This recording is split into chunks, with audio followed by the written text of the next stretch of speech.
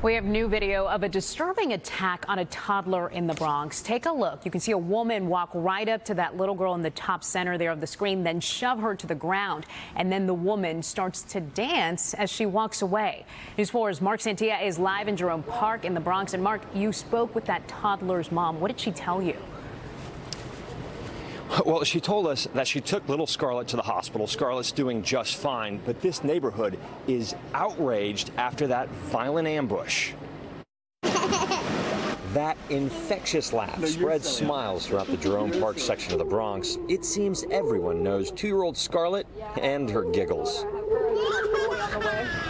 Which is why this random, violent attack has neighbors here so angry. This is surveillance video obtained by News 4. Watches Scarlett and her mom step out of the bodega on Valentine and 198 when a stranger shoves Scarlett to the ground. The toddler hit her head. Out of nowhere, she just came and just pushed my daughter. 1 second, I turned my head, and then my daughter was on the floor. Scarlett was scraped up and crying. Mom got mad. Anger, worried. My main focus was actually on my daughter. But Sahara Bernard says what the stranger did next was downright bizarre.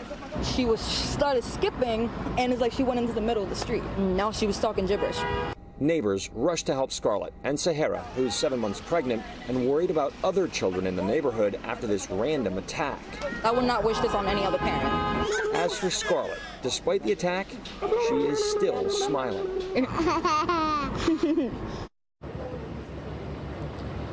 And residents here in the neighborhood tell us they have seen the woman out here before asking for money. Residents encouraging people, if you know the woman, know where she's at, call police immediately. We're live in the Jerome Park section of the Bronx. I'm Marc Santia, News 4 New York.